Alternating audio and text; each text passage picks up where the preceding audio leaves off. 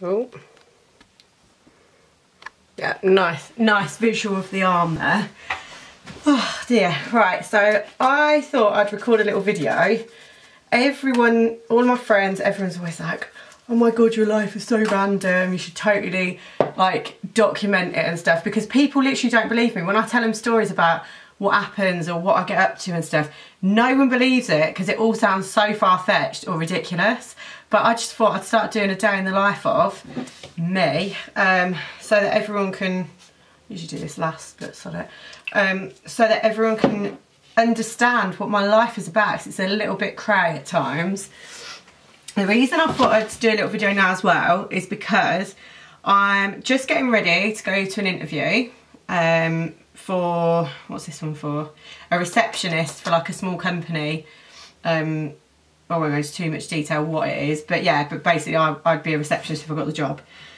And talk about kill my vibe. So here I am, had a nice shower and that, getting ready. And then I got this email, where is it? And I was like, are you actually joking me? So I've been applying for loads and loads of jobs. Nothing that I really want to, like, I don't see myself in a massive career doing these things, but you know, girls got to work, you know, got to try and get some money coming in whilst I'm juggling other things. The thing is with me, I have got other work going on, but I don't feel, what's the word for it? I don't know, I don't have my vibe going on and my flow unless I've got a few things going on. Like, I'm not comfortable unless I'm doing about 3 jobs. The busier the better, I get really bored otherwise. So this is I've just had this email, right? So this totally killed it off for me. Dear Verity, thank you for applying for the position of dog grooming assistant, random, / stylist, dog stylist, I love that, with the groom room at Pets at Home. We're really sorry, but on this occasion, your application has not been successful. At Pets at Home, we are very proud of our business and we are truly grateful that you've taken the time and energy to apply for a position with us. We would like to wish you every success and happiness with whatever you do in the future. I mean, what?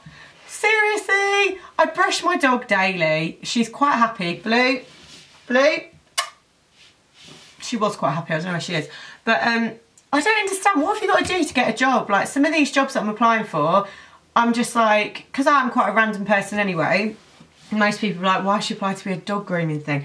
But I thought it'd be quite fun, especially having my own dog. I thought it could be really cool and I'd enjoy it, and yeah. But I can't even get a job doing that. Like, what is wrong with the world? So there's that one. I've applied for quite a lot of receptionist jobs because I thought, oh, this is really naughty, but whilst doing the job, because you're sat in front of a computer all day, I can be looking for auditions for things and I can be looking at other opportunities. Ooh, my bad.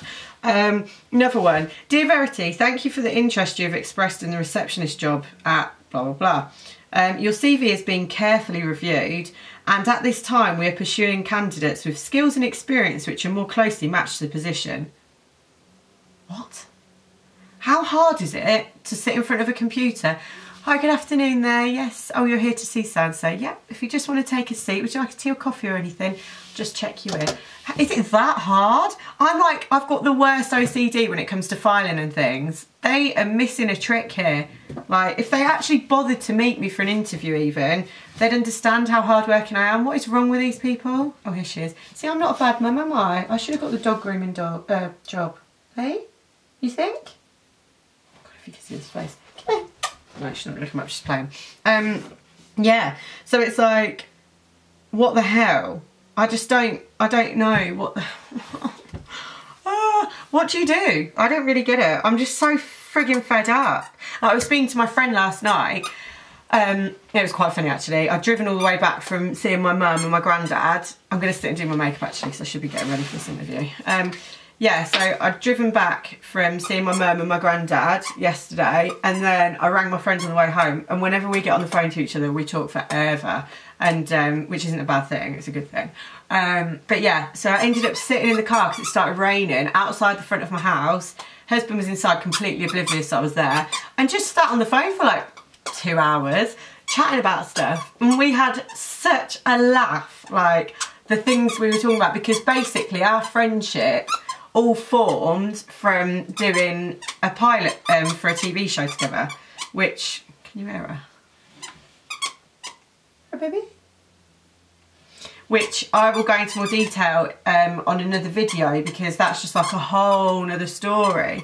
But like whilst we were talking, we were discussing all this, and like half of these people that interview you, or companies and that, they don't even look at the CVs or anything, I'm sure of it. Because this woman who's interviewing me today, she on the phone, she was like, oh yeah, I'd love for you to come in for an interview. So she must have looked at my CV. She was like, I've had such a high volume of applications that I've had to be really selective of who I pick. So I'm like, oh, that's really nice. That's why I'm like kind of excited for this one today. But yeah, and I just thought, God, I wonder, there's me getting all upset and thinking it's a personal thing that these people don't like me enough to work for them and stuff. But I just think a lot of them just must have loads of people apply and just can't be asked to go through everything. I'm hoping anyway. Hoping it's not that I can't even brush a dog. That's tragic. I trained it all by myself and everything, and I'm so proud of that. But whatever. And I've got another little share to show. I've got another little thing to share with everybody today. I will get my words out. Tongue-tied. So I've been a bit naughty behind my husband's back. It's not that bad though. Some girls buy like, I don't know, Mac and shit. I don't. I just flag it with whatever's cheapest. So I went on eBay. Shock, I love a bit of eBay. And I managed to find, so I bought this. I know you're supposed to change your makeup, what is it, once every 6 months. But I just keep it going as long as I can until I get a rash. It's fine. And this is a, what is it, Technic Colour Fix. Can you see? Can you see? It's knackered. Look at the state of it. Yeah, awful. Anyway, I'm basically down to the colours that don't match my skin. And I managed to find this. I didn't tell him I was getting it. It's only £2.99, so he'd probably spend that on parking somewhere. Yeah, I managed to get it, and I'm hoping it's the same one. Oh. Yep, no, it is. I've done it. So I've got exactly the same one, £2.99, banging. This is amazing. I'm all over trying it out again, like the colours that I used to use. If I can get into it. I need to get my nails done, they look so bad. It's pretty embarrassing. So I'm excited about this interview because basically, if I get it, the job's only till January, so it's like a Christmassy kind of thing. But receptionist, I'm super organised, and it's just like a small family-run company, so it'd be really good, and it's not far from where we live, so I wouldn't be worried about leaving the dog all day, because that's been like my most kind of worrying thing, is leaving her. But so yeah, so I'm praying that I get it. So that's why I'm going to try and make a bit of an effort, but I haven't had time to get my eyebrows done. Oh, look at the state of it. Do they look that bad? They look pretty bad, don't they? Oh, what is that in my eye? Gross. Anyway, this is falling apart. Well, it did fall apart yesterday. Get what you pay for, I suppose. But sometimes some of my stuff's really good. Like, I don't know. I like the cheap stuff. Should I just pull that off because it's going to keep falling off? Don't pretend like it's an expensive brush for it. Yeah, so I'm really hoping I get this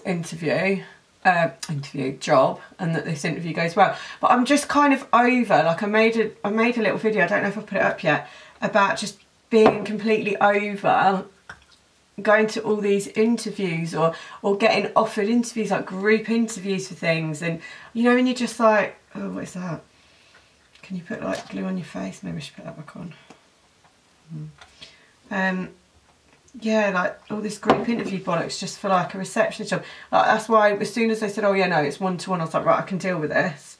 And then I've got a second interview actually tomorrow. But the reason, so basically I rang this woman back yesterday who I'm going to see today, and she was like, can you come in on Thursday afternoon? But I went for another job, and I've got a second interview on Thursday morning with them, and I've got a feeling they're going to offer me the job. So I'd rather go to this one first, see what her vibe is like with me, see if she likes me.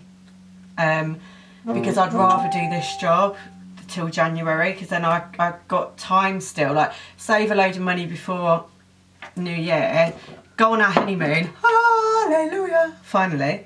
And you're laughing. yeah, go on our honeymoon finally, and then look for something else like that I really want to do in the new year. But yeah, so that's why I've lined it up. So when I spoke to this woman yesterday, I was like, can I come in like today, tomorrow? And she said yeah, and she managed to squeeze me in. So I'm hoping, because it's a 4:15 interview. Oh, is that a bit white now? Yeah, so it's like an afternoon one, late afternoon. So I'm hoping that means that I'll leave a lasting impression on her, and that she will remember me and just be like, oh my god, you can start immediately. This is amazing, and you only live down the road. Perfect, you've got the job. That's what I would like in an ideal world, but we don't always get what we want and what we like, do we? In my case, I never seem to get what I want.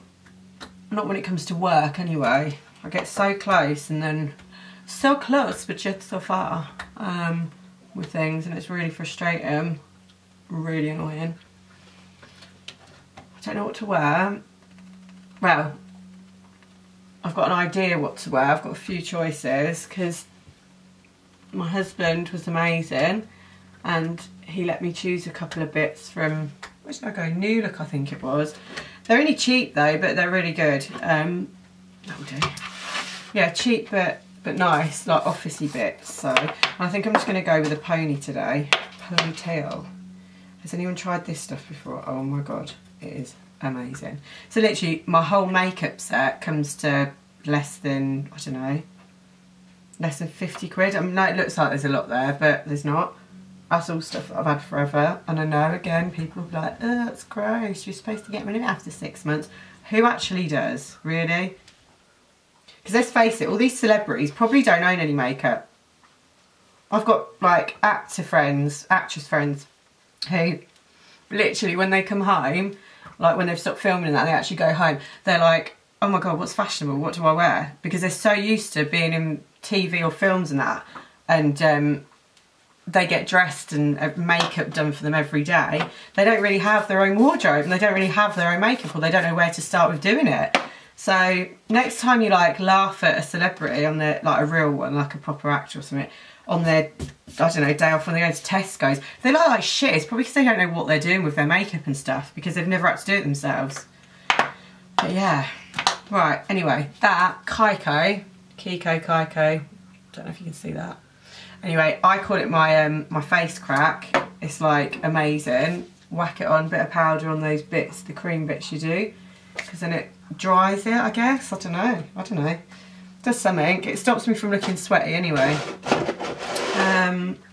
See, I don't really do much. Today I'm not going to wear false eyelashes, because the area that I'm going to this interview, it's a bit more natural countryside look. So I think just mascara, because I might get judged before even opening my mouth when I walk in. That usually happens. Usually people just take one look at me and they're like, dumb, blonde, boobs. That's it, right, basically. And they just kind of like sit there with a bit of a smirk, and they don't even want to... Like, even the job I've got the second interview for, I was looking at the woman, and like with my answers and stuff I was giving, I was thinking, are you laughing at me or what are you doing? And she's like writing everything down and smiling. Could have been because she thought I was good. That's why I got a second interview, but I don't actually know. But yeah. But I just think the natural look, usually I put like a natural eyelash on, like these that I've worn about 100 times. Look at the state of them. Can you see them? Can you see that? No. But yeah, you get the drift. They're covered in glue from God knows how long. Because we can't all afford new eyelashes all the time, can we? Especially when we're not working full time. So there you go. And again, anyone that says they don't reuse them is a liar. Liar, liar, pants on fire. Don't believe them. But yeah, like what a day.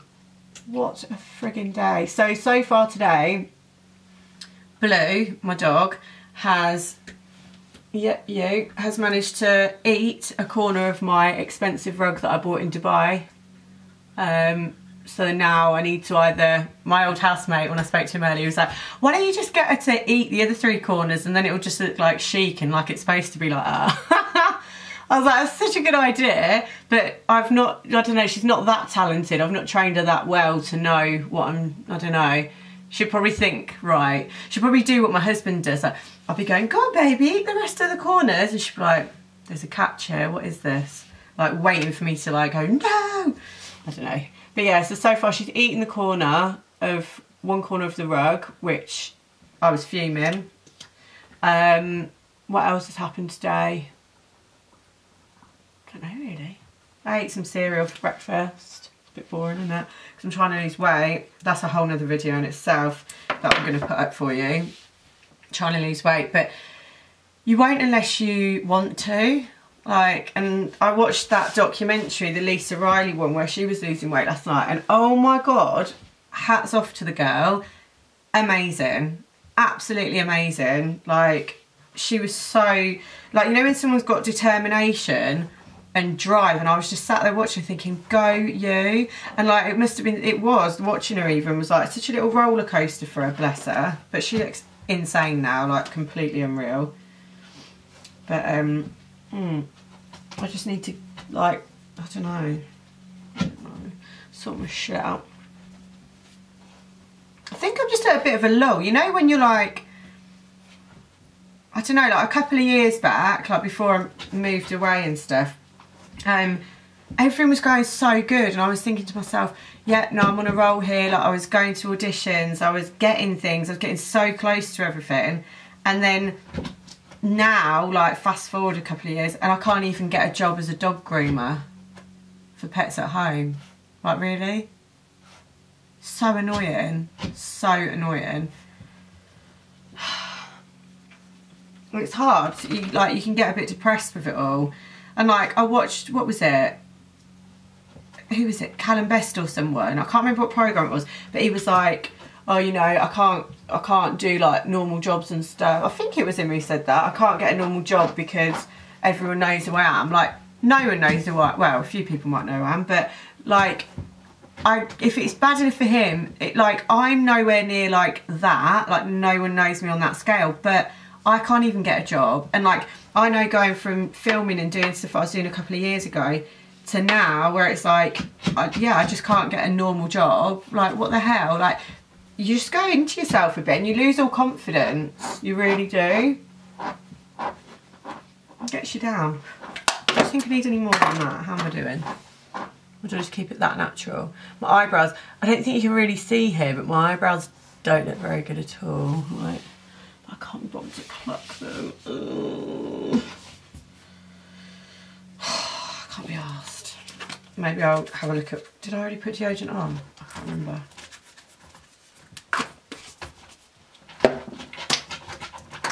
I think I will give up though. If I go to this interview and I don't get it, and the one tomorrow and I don't get it, I think I'm just going to give up. Don't even know what that is.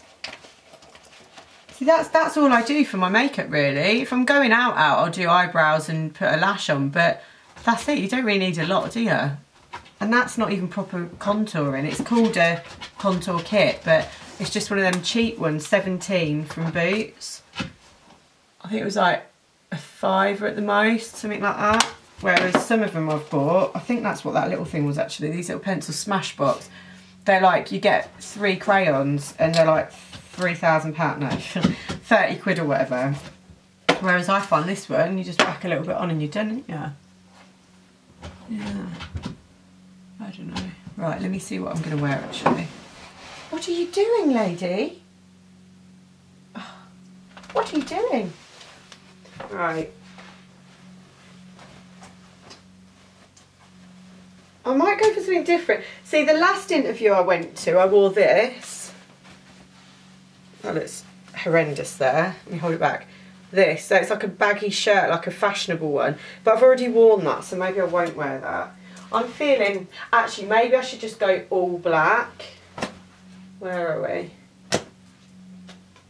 Yeah, there we go. Maybe I could just go in all black, black top and black skirt.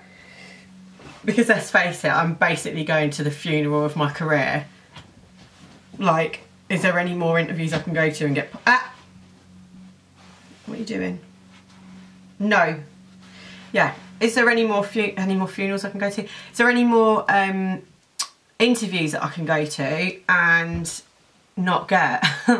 I I mean, at least I'm going to them now. It's a bit better than not, I guess. Like, and just getting pied at the first hurdle when people are looking at my CV, if they're even bothering.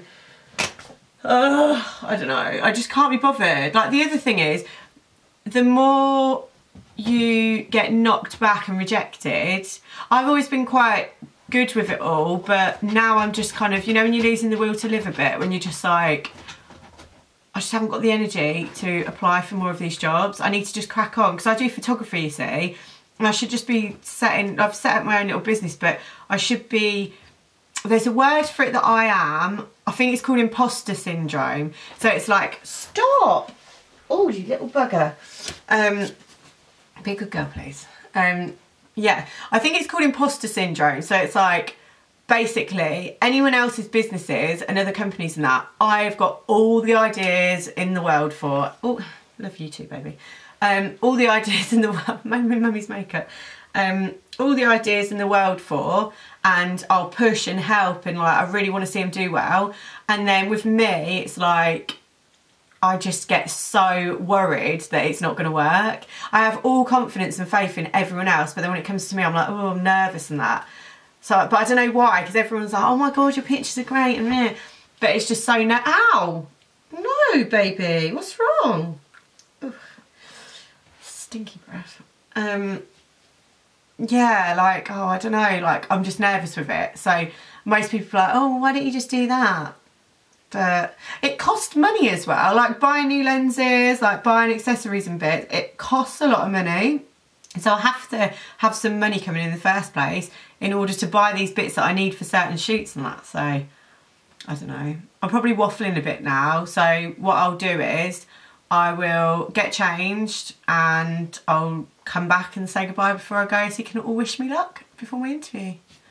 Thank you very much.